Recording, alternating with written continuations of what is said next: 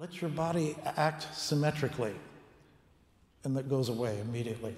So if you just put yourself into sort of symmetrical mode, 1, 2, 3, 4, 5, 5, 4, 3, 2, 1, let yourself play contrary motion. This then just takes care of your problem for you. But it shows us how often the solution to a situation that we don't want when we improvise can be dealt with just a little bit of tweaking of the physical activity itself. And this is one example of that. You just let yourself go into symmetrical mode with your two hands. Okay, the next step is to go back and to play this maybe about the same tempo, maybe very slightly faster with the left hand, just as you did a few minutes ago, so nicely. And we'll do it as a duet this time, okay?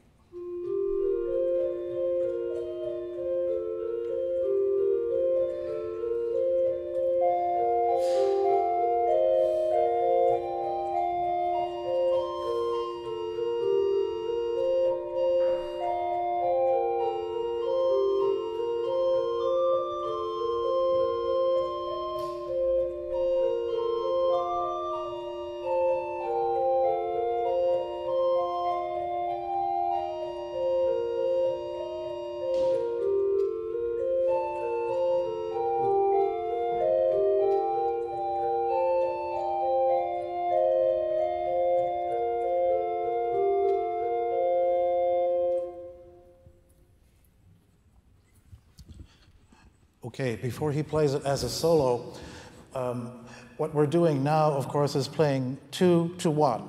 For every note of the tune, we're playing 2 notes with the left hand. And what this does is, now that we are comfortable with making motion, we don't need to plan what to play.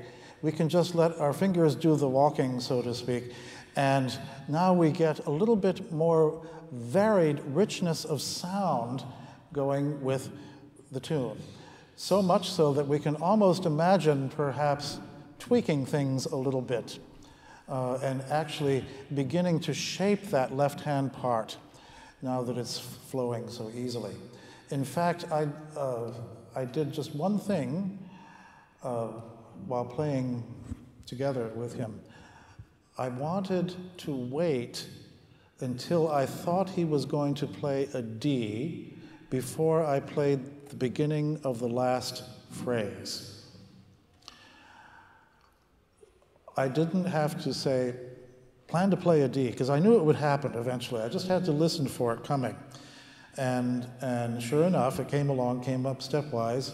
And so at that moment, I brought in the A, because I wanted just maybe to get this sound.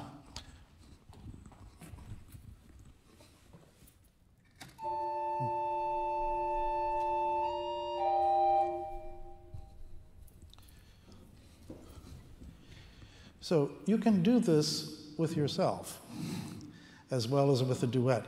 And so the idea is not that you have to make something happen, that you have to make that D happen. All you have to do is listen for it. And it starts to come along, you think, here's a chance. Bam. So let's see if we can hear this then, not as a duet, but as a solo. The left hand is still going to be just without conscious thought, random motion. But now he's going to think a little bit about when he wants to bring in the first note of each phrase so as to make a pleasing sound with whatever is coming along in the left-hand part.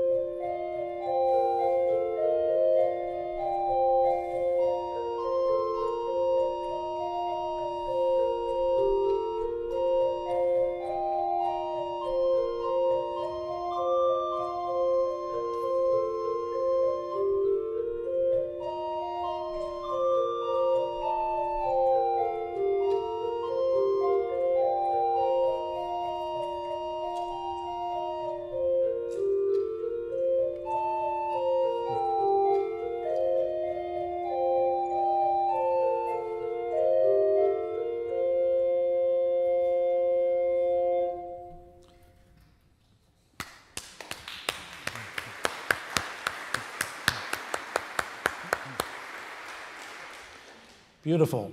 He waited for the E flat, and it worked just as well. So, are you ready for triplets? Okay.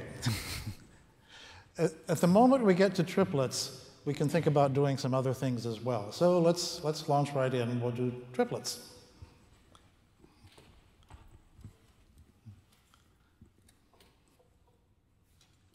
At the same speed or faster? Oh, leave it at the same speed now, because you're sort of fast. It's working fine.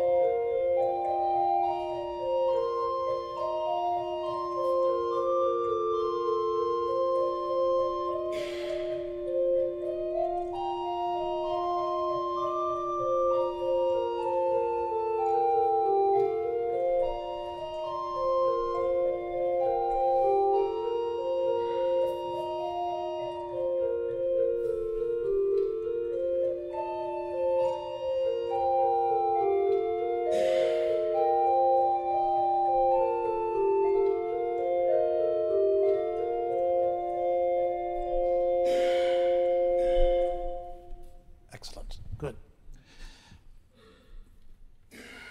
Again, very well done. So somewhere about the triplet stage, we can think about applying a little bit more consciousness to this left-hand part.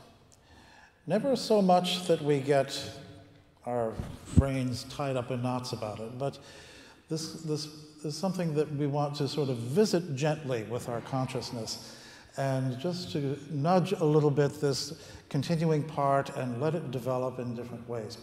One thing we could do is to try to see if we can get a little bit more sense of motivic organization. Well, since we're in triplets, we could try playing triplets, descending, stepwise triplets. For instance,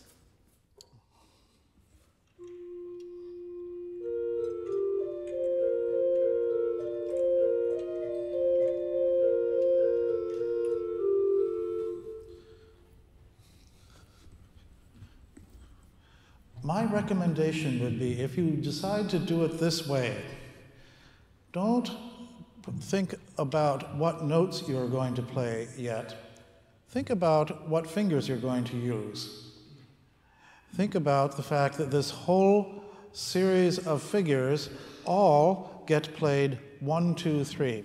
Thumb, second finger, third finger. And so if we begin by just organizing ourselves around this feeling, fifth finger holds the note, and then we do 1, 2, 3, 1, 2, 3, 1, 2, 3, 1, 2, 3. In different places on the keyboard, we know that it's going to sound fine because we know already that when it's completely random, it sounds okay. Okay?